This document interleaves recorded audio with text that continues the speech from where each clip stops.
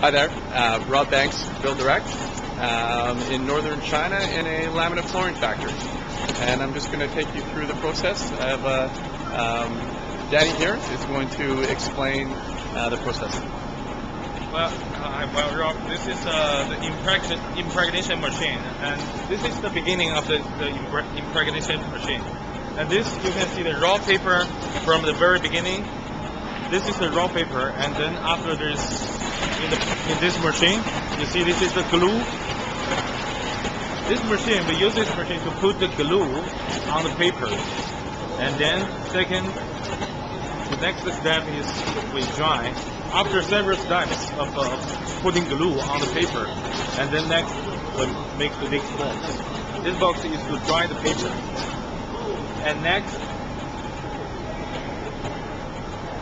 and till the end of this machine, that's the last procedure of the production of impregnation.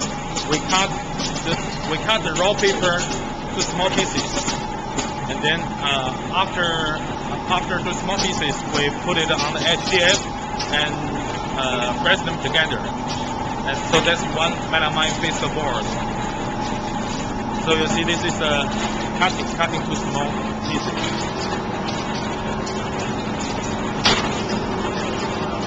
And what size of sheets do they typically bring out? Well, this is 4x8.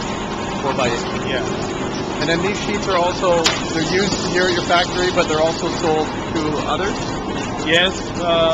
In this size of machine, this size of paper, we not only use it on laminated floor, but also on furniture industry.